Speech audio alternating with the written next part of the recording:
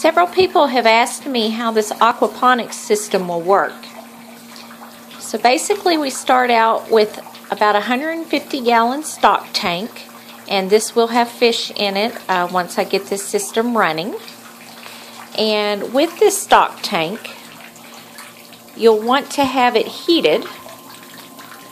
So this is just a simple large fish tank warmer. And then this is a pump that recirculates the fishy water up to the plants. And this is just a pump like you would use to, pump out a flooded basement or a hot tub or something. And then attached to the pump, normally there would be a garden hose there. But we have this little manifold here, and I can expand the system for 3 more times. But here I've attached just 1/4 inch drip tubing. And I've got it run up here to the gutter system. Now these gutters are mounted at an angle, so this far end here is actually higher up, and then the water runs downhill. Now the great thing about this 1/4 inch drip tubing is it's expandable, meaning you can expand your system. So right now I don't have the T's installed, but you can see that the water is running out here, and then on this one is also running out, and so forth. And then the water just returns back down into the fish tank.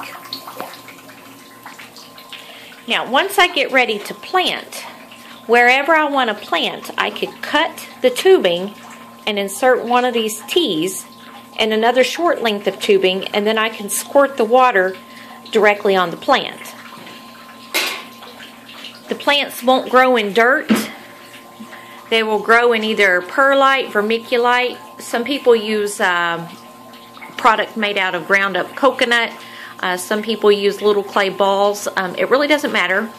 It's just got to be something that will drain.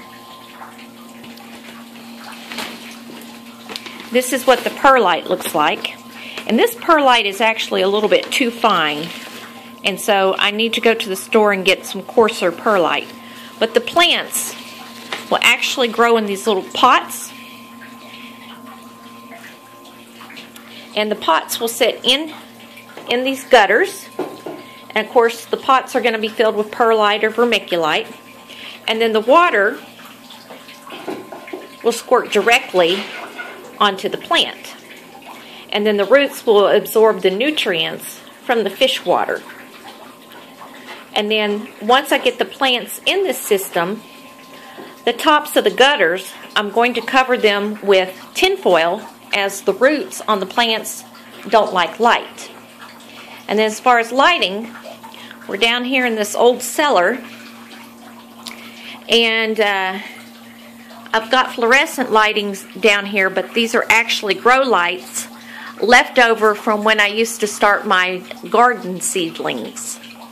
And I've got several of these light fixtures that have the grow light fluorescent tubes in them.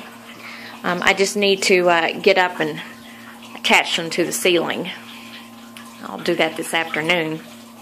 So anyhow, this is my aquaponics system, and it's going to be an experiment. I'm sure I won't have immediate success. It's a learning project, but for a hobby, this actually didn't cost a whole lot. A lot of this stuff I had laying around, and so I was able to recycle a lot of materials. Once I get some plants growing, I'll post some more video.